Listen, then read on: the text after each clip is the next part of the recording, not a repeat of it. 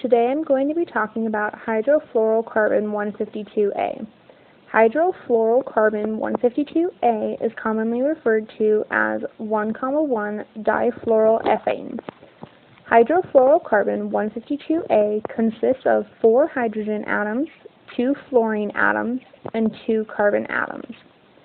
Hydrofluorocarbon 152A is used in a propellant in most aerosol sprays, such as the hairspray we use every day. Hydrofluorocarbon 152A does not contain toxic chemicals that are suspected to cause detrimental health effects.